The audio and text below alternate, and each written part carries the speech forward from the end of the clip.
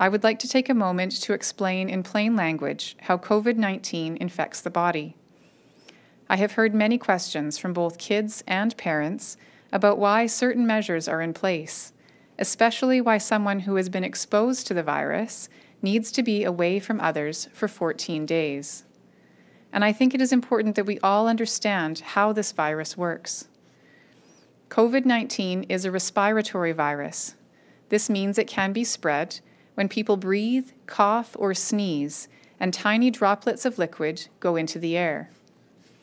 If a person has the virus, it can be inside those droplets and make other people sick if it ends up in their nose, mouth, or eyes. But you don't get sick right away.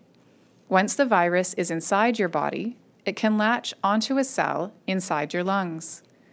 If enough virus latches onto cells and gets inside them, they take over those cells and make copies of themselves, then another copy and another one, and so on.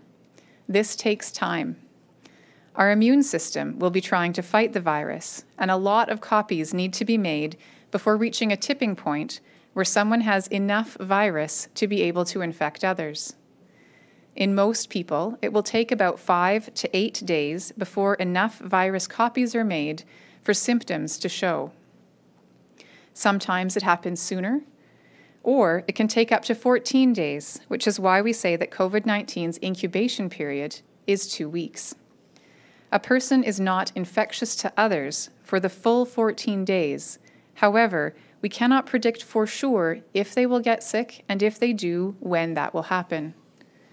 This is also why, if someone is a close contact of a confirmed case, we require them to stay home for up to 14 days, even if a test in this time frame is negative.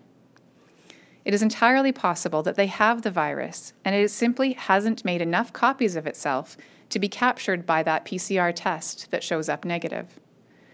It is also why, if you are sick, but not a close contact, and you test negative, you only have to stay home until your symptoms resolve.